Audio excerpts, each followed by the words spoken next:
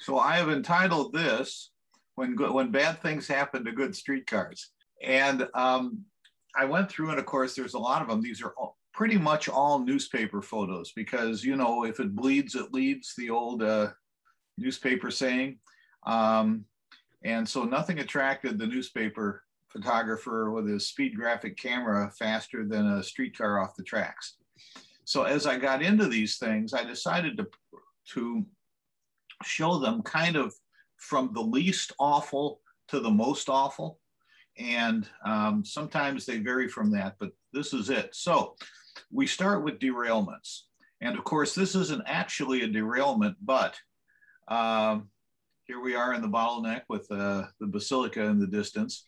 But I guess as we know from experience, this thing probably had to be towed out of there. They couldn't run it out of there under its own power. But at least it was on the track. Been there. And so as things escalate, here we have one truck off the track, the rear truck, but the front truck is on the track and the trolley pole is still on the wire. And if both of those things are true, if one truck is still on the track and the trolley pole's on the wire, you got a little more to work with because the car can help itself to a degree. So this is the corner of 5th and Robert in downtown St. Paul, disrupting things. And I have several examples of that. Here's another one. This is out of Fort Snelling. But once again, poles on the wire. Here we are down on West 7th Street, down by Highland Park. Now here the pole no longer is on the wire, and I don't think you can get it on the wire. So things are getting incrementally worse. This one, the pole is on the wire, but you'll notice that because the car is this far off, the wheels are not entirely in contact with the track. So care must be taken. Here we are right over at 44th and Beard. This is the building with turtle bread in it. And it's a little bit more difficult because we're not on pavement here. So you got to get this thing up and over the rail. And you can see somebody is either attempting to do some kind of towing. By the way, when I published this photo, I wound up getting an email from a guy and he said, "I'm one of the kids in the photo. Can I get a copy of this?" Huh. And so, of course, snow adds to the difficulty factor. Here's the service truck trying to figure out what to do.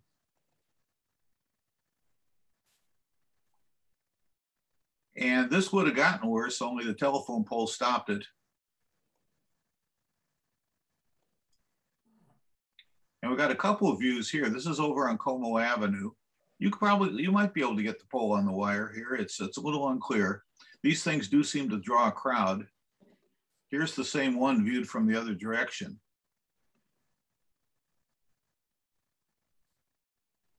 Now, things get really difficult when both trucks are off the track. And somehow this car has gotten crosswise in the street. This is over at Thomas and St. Albans in Frogtown. Wow. This car has done a 180. And it's kind of interesting to know how that ever happened. But you can see it's got a Glenwood sign. It was headed north and it completely came off and spun around. Look at the position of that front truck. It's 90 degrees to the car. Both of them are. Both of them. Yeah. Oh. Wow. Once again, in snow, not making it any easier. And this one is really, clearly it was going to try to take the Y, and that just didn't work.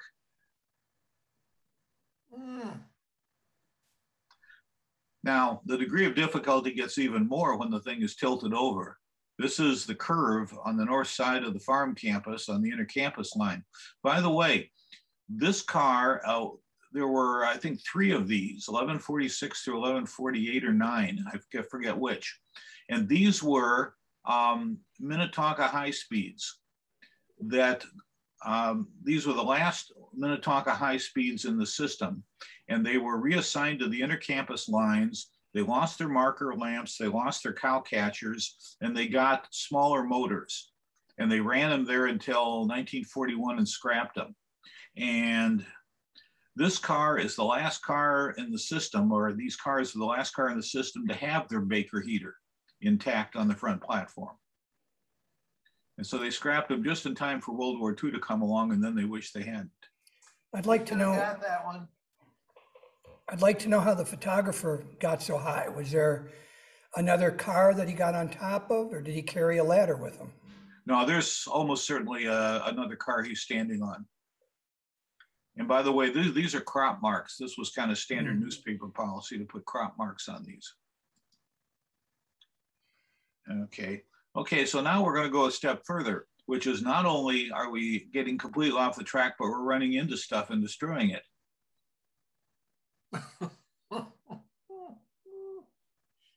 And here's another example. This is on the South St. Paul line. Here's also another convention. Little very badly done outlining of stuff to enhance the photograph, sort of. And then things get even worse when you run into a building.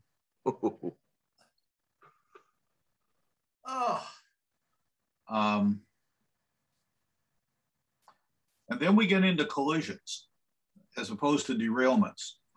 And this is the sort of thing the company did not like, because its own streetcar hit its other own streetcar. So there wasn't anyone to sue. This is at Rice and Como. Clearly somebody has misjudged the situation. Somebody must be derailed in the process. No, actually, they're both on the track. It's just that they're both tilted. And so it's an interesting question as to how you get out of this situation. Or into. Yeah, that too. Yeah. Now here's one where it's bumped up, but it's bumped up against the other car because it derailed. Sir, will you go down to our school? And then, of course, there were rear enders. And this is the rear ender. I wrote this one up. This is at Cottage City. You can see the Cottage City Bridge. And this was a freaky one because there was a big storm and there were selective power failures. And so the power south of here, like down by our depot, was on, but the power had gone off under the Berry Bridge. And so the car under the Berry Bridge is sitting there in the dark, no lights and no power, but this other car has power and comes zooming along and bang. Ouch. And of course, we always love this, streetcar eats car. There were just innumerable car on streetcar accidents. I mean, they were happening multiple times daily. And so we have in the collection a whole bunch of claims department photos where this just went out to record the damage at Snelling shops. So, I mean, we've got dozens of these things. So here's just a tiny selection. Gates all banged up. By the way, Patrick Debonet wanted to know where the license plate was in the streetcar. And this is kind of a rare view. That's where they put the license plate, up above the rear door. And here's one. This is one of the Suburban cars with its Baker heater. And you can see the pilot is bent. There's a gouge in the side. The windows are broken because, of course, it's window glass, folks. It's not safety glass. And one of the problems when they would hit something is that you would get flying glass and flying wood splinters. So it was kind of dangerous. That headlight on that car looks a lot like the one we have on 1239. Yeah, Bill. And, you know, you said, oh, it sticks out above the bumper. Well, I don't know. Maybe it does. They do have, no, that's right. This little thing in the front would protect it, sort of. Yeah. If we could put about an inch shim behind that bumper, it would protect that light. So then you start running into bigger stuff. I think you've seen this picture before of KOing the fire truck at 44th and Bryant in Minneapolis. Or tangling with a semi. That's the first impact that's almost fair. Yeah. Carrying animals, it looks like. Yeah. Truck. Russ Olson said he lived nearby and he actually went over and saw the aftermath of this. Now, here's another semi. Ooh. But there's a point at which it becomes unfair. And that's when you hit one of these. So this is right. Fish. So this is right down by Minnehaha Park. And this happened more than once because here's the aftermath of the second one. Ooh. Where it got T-boned. Ooh. Ouch. Wow. And let's see. Don't know quite what happened, but it's not good. Hey, Aaron, in the previous photo to that, the one before this one, the emergency car is over on the right-hand side. Right, the emergency truck is there. This is one of the sand cars. I think it just happened to be there. I don't know. And there's no protection for a stalled car on the railroad tracks. I suppose because that line was used relatively infrequently. No, this is the main line to Fort Snelling. This is not the stub into Minnehaha Park. That stub diverges back behind the camera. How did they get the overhead wire high enough to clear the locomotive and the train cars? I guess they just did. Because you see this everywhere. I don't think locomotives were much taller than streetcars, actually. They were, but the wires were high enough. I mean, that's an interesting question as to how high they were required to have them. If it was higher than it normally was. Good question.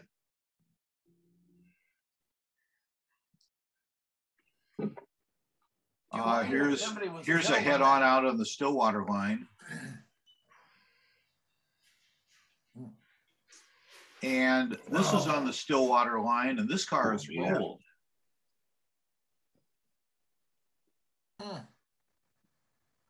And Jackson cribbing.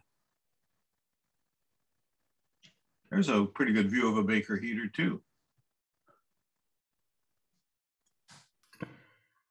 This is a really terrible one. This is actually this is half a mile south of where the train hit the car. And one car derailed, and then it was unlucky that another car was coming right along. So, I mean, I think this one on the left derailed and wound up going into the path of this one. And here's the aftermath of that. Wow. Luckily, the Pepsi-Cola sign survived. For the most part. Please, no unnecessary conversations with the operator. Like, what were you thinking? Yeah. Now, this is the worst one of all. And on the Matamidi line out to Hazel Park, where they went and crossed over the Omaha Railroad, it narrowed down to Gauntlet Track, the overlapping track. And I think they didn't have a signal there. And of course, it was blind coming up to the top. And these two cars just happened to hit, and it's pretty terrible. Wow. Now, this is not a collision. This is down at the loop at 62nd and Nicollet, and this car was flipped by a tornado. Oh. Wow. And then they didn't usually do this, but what it says in the newspaper photo was that a resistor in the car overheated. This is on University Avenue at Lexington. Wow. Now, I've got a couple of bonus photos that are just kind of extra. One of them is this,